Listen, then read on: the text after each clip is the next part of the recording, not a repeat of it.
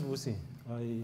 He's disappeared. Oh, yeah. So, Vusi, I think I first have to blame 𝐸𝐵𝐷. Where's 𝐸𝐵𝐷?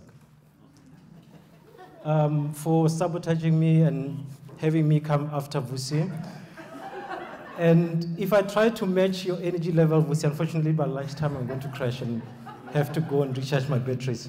So I'm just going to come back to my normal speed and energy, etc. Please don't fall asleep. I just can't. Vusi's high is operated at a different frequency. I just can't do that. So the presentation essentially is I'm going to attempt to summarize my entire PhD in 12 minutes. I know it's a great injustice to the study, but thanks to COVID, I couldn't present any of my chapters anywhere. I was meant at some point to go to Canada. I couldn't go because of COVID. And then they had a virtual thing where you have to record and then upload the video and then just sit and wait. They play the video and then hope somebody asks a question. And then nobody asked me a question. And then, so essentially this is the first conference where I'm presenting results from my PhD.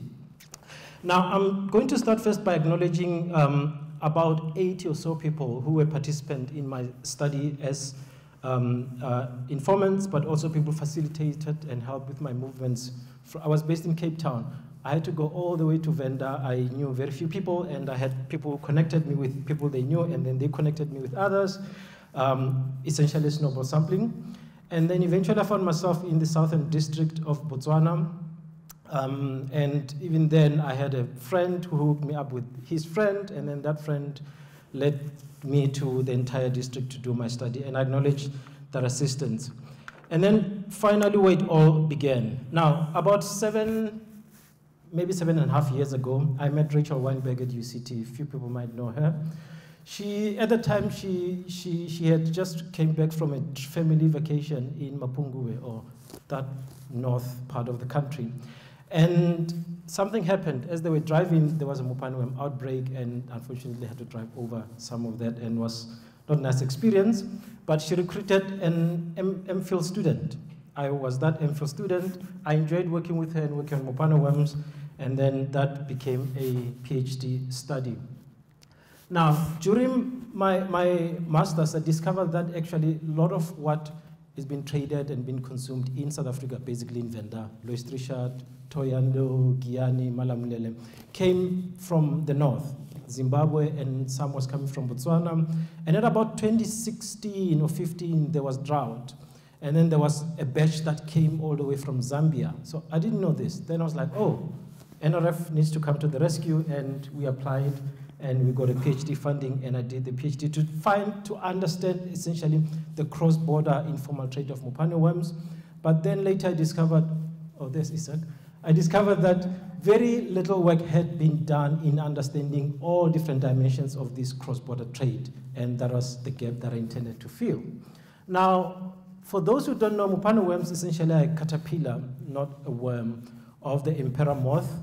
And it's been consumed in the north in South Africa, in Zimbabwe, in Botswana. It's a delicacy, but also it's an everyday meal for a lot of people. And it's packed with nutrients, it's packed with protein. Those who know more on this can attest to it. All I know is how it's been governed and the economics around it.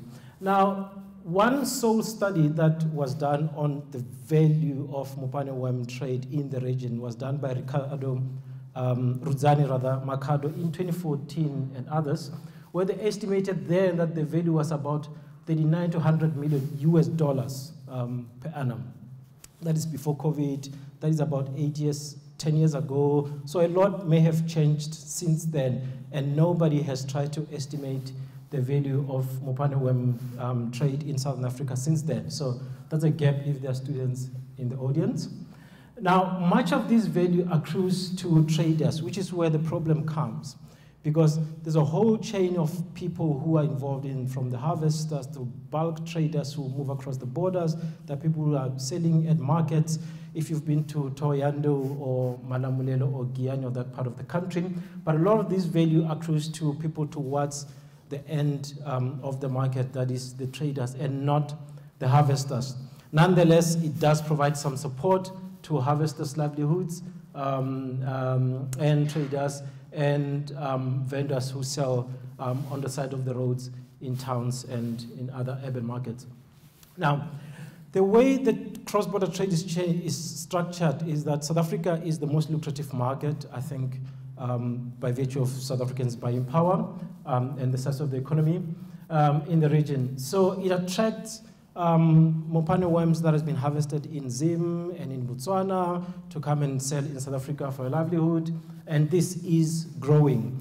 What is currently being harvested in South Africa, that is, if you go, I don't know if it still happens in Kruger, St. Park's colleagues, but if you go further north in Hagumbu and those places up in Venda, there's still some harvesting that's going on in Mopane. There's a place called Mopane or 𝐆𝐴𝐵𝐾𝐞 along the N1, along in farms, but this is negligible compared to what comes in through Beitbridge from Zimbabwe and what comes in through Martin's Drift coming in from Botswana. There's a picture I took when I was in Botswana. Now, one other problem, obviously I've articulated, is that there's just not much that was understood or known about this, but that the cross-border trade, there had just been two studies, one by Witness and Peter Frost that was done in 2002 at the University of Zimbabwe, and then Thomas from the University of Namibia, who just mentioned basically in passing that there's cross-border trade happening, it's vibrant, but our focus is what's happening in our own countries. So nobody really dared cross the border until I came into the picture. So we wanted to understand the governance complexities across the entire value chain. That is, from the moment there's an outbreak, people go in the village to harvest, right until it gets to the market in Thohoyandou or in Giyani or in Louis Trichardt, etc. What pitfalls and regulatory minefields do the actors have to navigate to deliver the caterpillars to the market? So we try to understand how the actors navigate these different regulatory systems. Now, the study areas I've mentioned in southeastern parts of Botswana and the northeastern parts of South Africa. So essentially, I think this is the pointer. Yeah, this is the source area. So you've got Morapinyana, 𝐷𝐨𝐿𝐵𝐿, and Sefupe. These are the villages I studied in Botswana. And then the urban markets, those were in Thohoyandou, Louis Trichardt, or Makado, Giyani, Malamulele.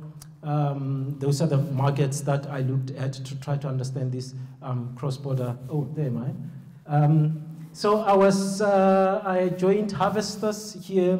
None of us had permits, so essentially breaking the law. I went out with them as they were picking up mopane worm. This was on the side of the road. And then I conducted interviews with a whole range of people, ranging from traditional leaders in Botswana, ordinary harvesters. In South Africa, I had municipality, local economic development from Collins Chavani municipality, traders in Thohoyandou and other markets, and all that qualitative data was analyzed through Brown and Clark steps on thematic analysis. Now for the juicy part. What transpired, so the study adopted the interactive governance framework to try to understand how the different governance systems operate and how people navigate these. I think that's missing. But anyway, what transpired was that there were indeed significant regulatory constraints across the value chains that people have to navigate every day. This range from unclear permit regulations. So in Botswana, I think about 2006, they had the Fair Products Act and the regulations from that act, but they were not enforced. Nobody was aware that they exist except the parliamentarians. In 2011 or thereabout, then they just started arresting people and say, well, do you have a permit? They go out into the forest, do you have a permit? No, I don't have a permit. You violated this, yes, a fine, and then people were shocked.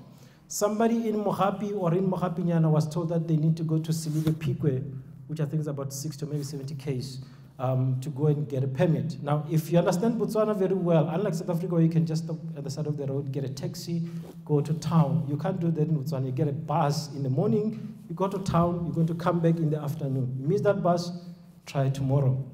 That is significant, where a lot of people rely on this and are unemployed. Now, that's the cost which inhibited participation for rural people, for poor people in rural areas. And then the government, the Department of Forestry and Range Resources had no capacity to enforce the very same laws that they championed. For example, one of the suggestions from the committee members, actually chief, was that the department should come to every khotla, essentially the chief's place, to facilitate issuing of the permits there for the harvesters. And what happened was they were informed that, well, you know, we need to have revenue collector to come and collect the revenue, and there's only just one person at that office, and we don't have vehicles, this, that, so they just can't enforce the rules. And then what happened was people who were quite keen on complying were demotivated because anybody else, people from Gaborone, people from further even north or even further west in Botswana could come and harvest. They don't need to have a permit because they can't be punished, because the rules can't be enforced. And the traditional, and this is where the interactive governance come into the place, was that essentially the department had replaced the traditional leaders in upholding these customary norms around Mopanewem, harvesting and other forest products. And then that replacing or overlaying the statutory system over the customary ones meant that then the traditional leaders had to just sit back and watch, and they couldn't enforce these customary rules. Thanks for the reminder, Hervé. And then what happened across the market was that there was this emerging informalization that is, in the absence of effective regulation, especially in the markets that are here in South Africa, locals felt like it was now open for all. So anybody can come into Thohoyandou market, come and start selling Mopanewem from Botswana. They don't need a permit, but the locals needed to have permits from Thulamela municipality or Giyani local municipality, etc. And because of this lack of clarity, they now organized themselves and then had some rules in the markets where somebody from Botswana, if they need to come, they can only supply in bulk. That is, they come in those big sacks of Mopanewems and then just sell in bulk, essentially supply the locals and then go back home. So you can't stay and sell for a month or so, which used to be the case.